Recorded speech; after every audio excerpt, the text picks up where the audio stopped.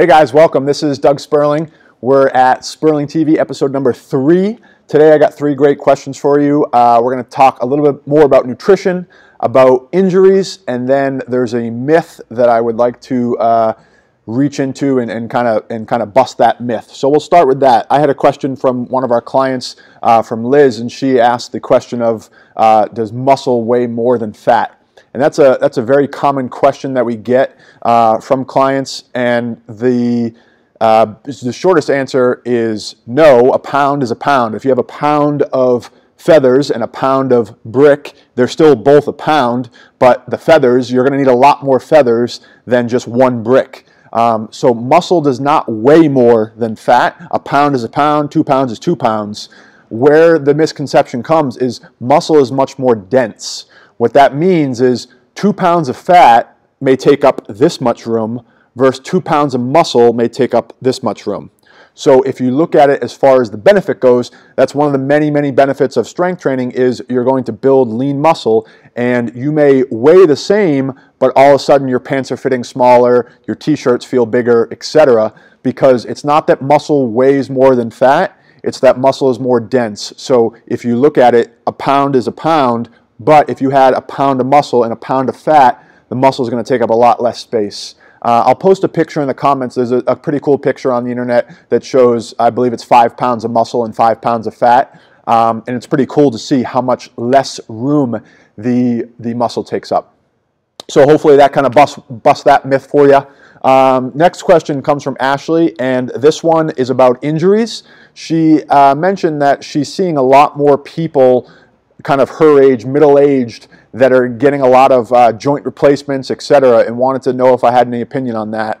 I don't really have an exact answer, and I think that's person to person, and I think that's case by case. I would say that, one, I would actually argue the opposite of that, which is a lot of the, back 20, 30 years ago, they were trying, people were getting their hips replaced in their 30s, 40s, 50s, knees replaced in their 30s, 40s, 50s, and unless you have something dramatically going on, most people may not even need a hip replacement or a knee replacement until, if at all, until their 70s or 80s, and most of that comes from just awareness and benefits of exercise, preventing things like osteoporosis, etc., and also advances in medical technology. People can have an injury and the recovery process is a lot shorter. So my answer to that is really I don't think that's a trend. I think we're actually, as much as the obesity population is growing, and that may have a certain impact on joints. My only other thought, Ashley, would be that I think my generation compared to your generation is much more active in the extreme world. What I mean is those crazy people that are jumping off of cliffs with just nothing but one of those squirrel suits or whatever, and all more of the extreme style sports that I don't think was around in the 60s and 70s, and if it was, it wasn't very popular.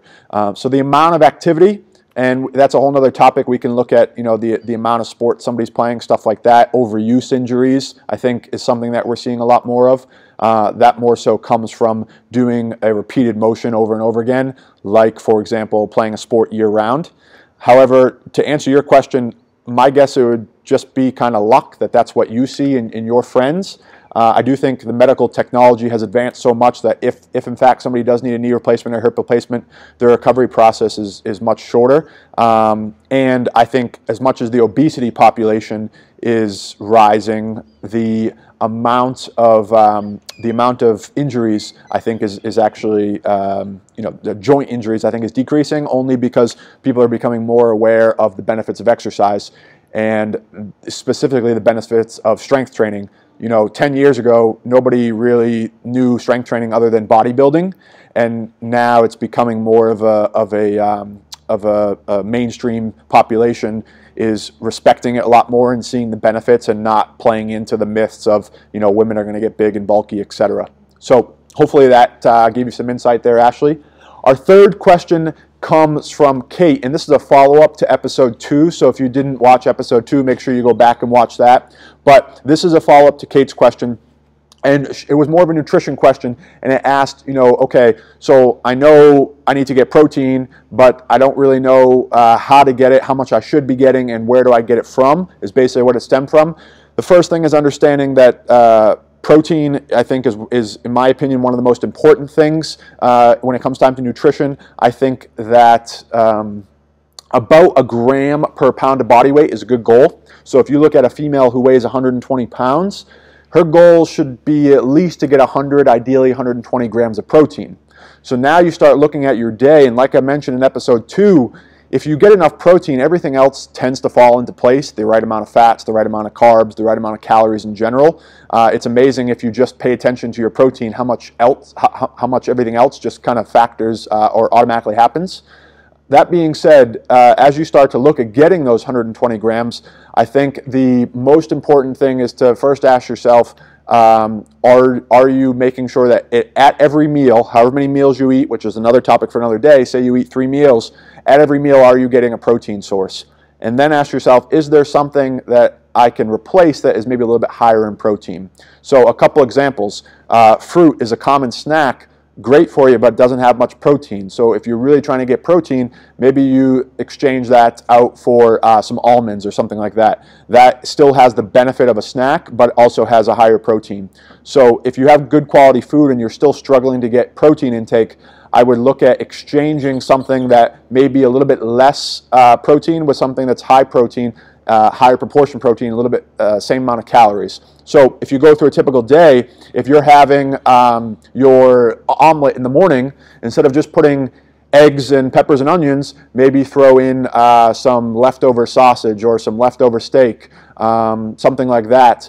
If you're a yogurt person, make sure you're having Greek yogurt so you're getting a little bit higher protein.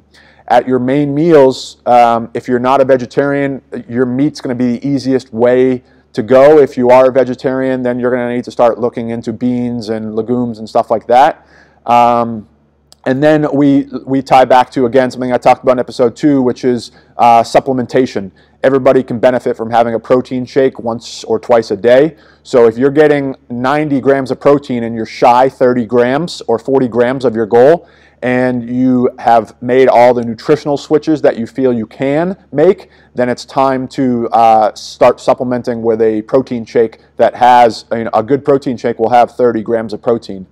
And again, if you're super on top of your goals and you're still not hitting it, it's not a bad idea to throw in a second shake. So maybe, for example, you have breakfast and then midday, instead of having that piece of fruit, you have a protein shake. So it still has that full feeling, but you're getting an additional 30 or 40 grams of protein that you wouldn't get with that piece of fruit. And again, I don't want you to take this as fruit is bad. It's just that if your number one goal that you're trying to work on is protein intake, you have to make a selection or a choice of which one is going to give me more protein.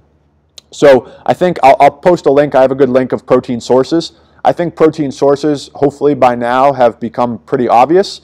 It's just a matter of fitting them into your day and looking at everything that you intake. Is there something that I can substitute that has a little bit higher protein? So again, and pick easy ways to throw it in. So throw it into your eggs in the morning. Throw it into your, instead of just having a one piece of chicken and then filling up on mashed potatoes, change out the mashed potatoes and have a second piece of chicken that will probably still give you that same full feeling, but also has the extra protein.